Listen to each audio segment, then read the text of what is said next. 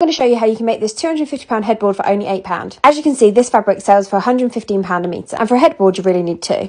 I saw the picture on Instagram and immediately wanted to do it for the van, but obviously can't afford 250 quid. So I thought, I'm just going to do it myself. So I went and bought some cheap linen look fabric for about £5 for 2 metres. Went and bought some black fabric paint, probably cost me about £2. Just drew an ellipsis on a piece of plywood we had, cut it out and sanded it down. I'd already bought the foam, so we drew around the ellipsis and cut it out. I then steamed the fabric so it's nice and smooth and hand drew on the pattern. Next bit was scary, but I hand painted the pattern onto the fabric for the first coat. Fabric paint is much harder to use than normal paint, FYI. It came out really well and I was happy with the result. After 24 hours I did another coat and then waited for 72 hours and then put it in the washing machine to dry. Next I stuck the foam to the wood and attached the wadding, and then it was time to staple gun the fabric to the headboard. It actually came out super well and I'm so over the moon with the result. As it's fabric paint and you've washed it, it's not going to rub off when you're laying in bed. Here is the final product. Let us know what you think in the comments and follow for more hacks.